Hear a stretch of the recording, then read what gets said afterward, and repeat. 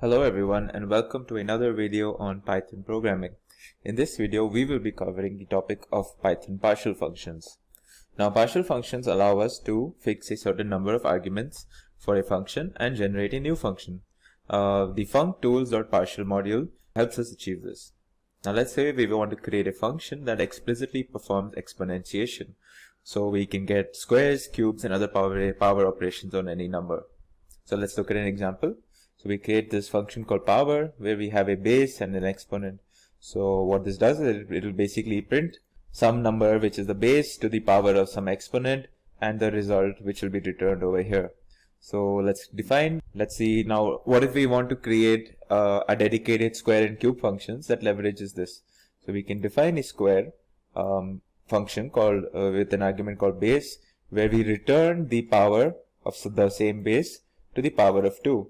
So we're defining a square function with the help of this function that we defined already called power. For cube we will basically do the same power function but the exponent will be 3. So now when we do square 10 we're going to say, if we executed all of this, so now if we say square 10, what this will do is it will say 10 to the power of 2 is 100, and if you see the next one, cube 5 to the power 3 should be 125 as you can see here. Now this works, but what if we want to create say 15 to 20 variations of our power functions, and what about say 1000 of them? Defining a function for each case is obviously very repetitive, it's annoying, and this is where we will find partial coming into play. So as an example, let's do the same thing. Now what we're going to do is we're going to import partial from the module called functools. We have what we're going to define is this function called square, which is basically going to use the partial functions operation for the power function with the exponent of 2. So what we're doing is basically we're going to use the power, we're going to reference the power function that we defined earlier, but we're going to pass the argument for exponent as 2, and for cube we're going to do the same thing but exponent is 3. So once you've defined this, if we do square 2 you get the result as you can see, for cube 2 you get the result as you can see here. Let's look at another example.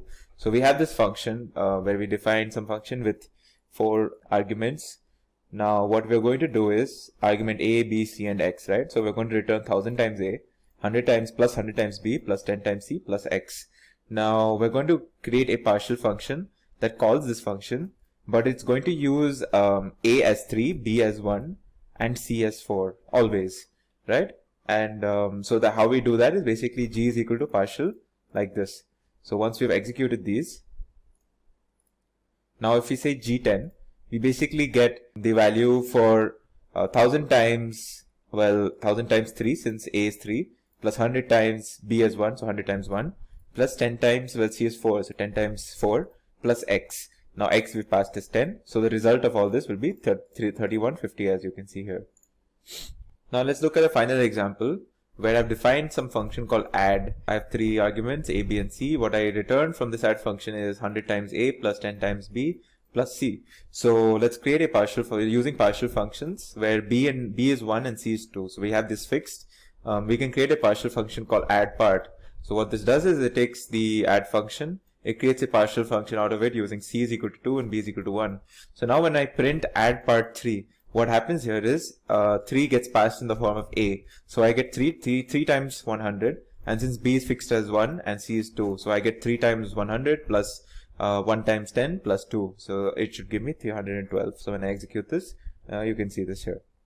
So yeah, this brief video was on Python partial functions. I hope you learned something new about this topic. And as always, like, share and subscribe to our channel. And this helps us reach newer viewers. And I hope to see you again in the next video. Thank you for watching.